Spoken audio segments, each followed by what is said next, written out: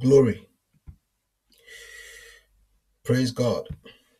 Hallelujah. Shall we pray? May the Almighty Father be a blessing to you wherever you are. And may you understand the word of God. Hallelujah. John chapter 3, verse 8. The wind bloweth where it listeth, and thou hearest the sound thereof, but canst not tell whence it cometh and whither it goeth. So is everyone that is born of the Spirit. You know, when you are born of the Spirit, your movements and your undertakings are a mystery to the world. They can't fathom and understand you, your makeup, and how things come to you and how you move. The life of the Spirit is not based on calculation. The life of the Spirit, by the Spirit, and in the life of the Spirit child of God is by the ability of God. And irrespective of time, space, and location, you can still thrive and excel. We play by different set of rules. Take the life of Joseph, for instance. This was a man gifted in the area of dreams and visions. He was full of revelations. And so a time came that destiny was revealed. He saw his destiny in the dream. And he shared this dream with the family. And we all know what happened. At a point in time, if you study the life of Joseph very well, at a time his friends were getting married and giving birth to children. At a time, his contemporaries, people will say, were excelling in life, raising families, having businesses here and there, what people think the good life. At the same time, this man of destiny, this man of the Spirit, the man of integrity, was wallowing in the jails of the heathen. He was in prison. He was being tossed to and fro. His character and strength were being tested. The man was enduring pain and afflictions. He was accused falsely by a lust-laden woman who was directed and misdirected by the spirit of Jezebel. This man called Joseph was full of the Spirit of God, and yet he was a slave.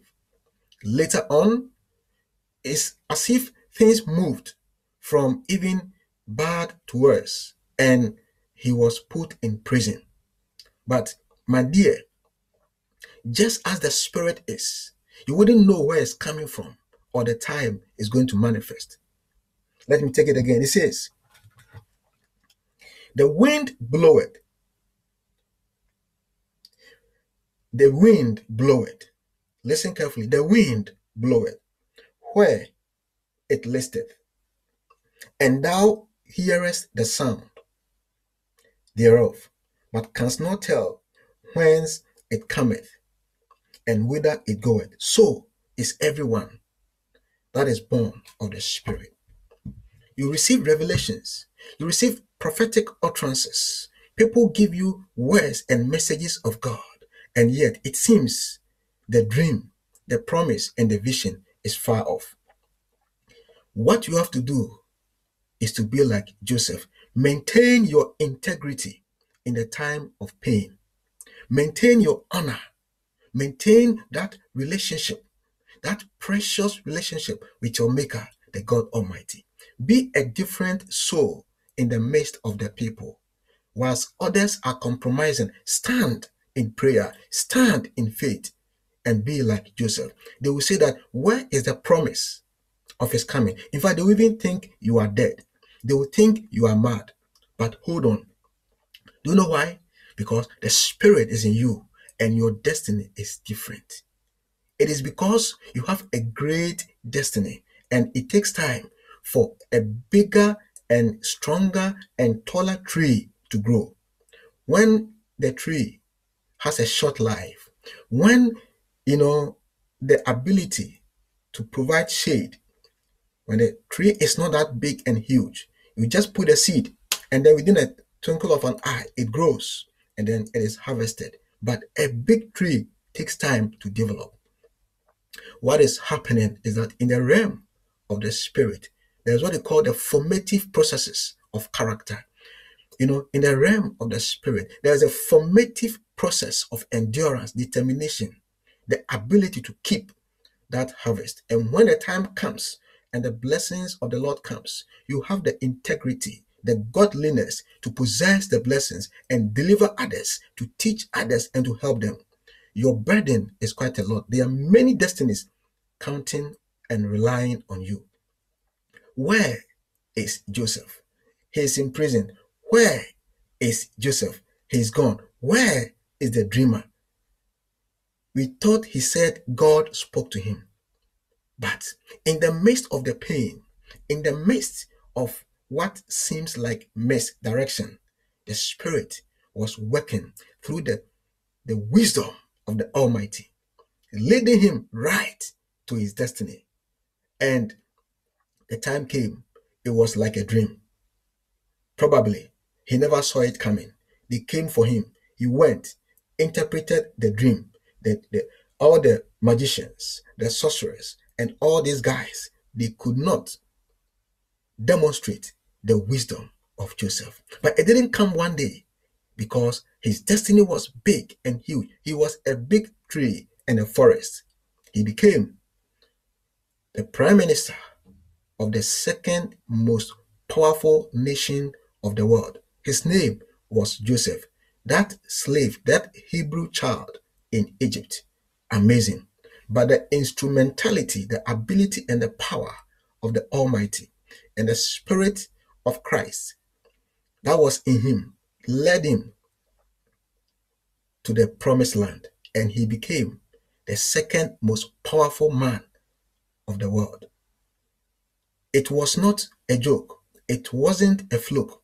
He paid great price. He waited for the time. I speak to you, my friend, irrespective of what you are seeing, feeling, hearing, the pain, the anguish. Hold on. Where is Joseph? They will question your ability to hear God. They will question your dedication and commitment. They will say that it is over. But I tell you, if you wait on the Lord, age will be immaterial.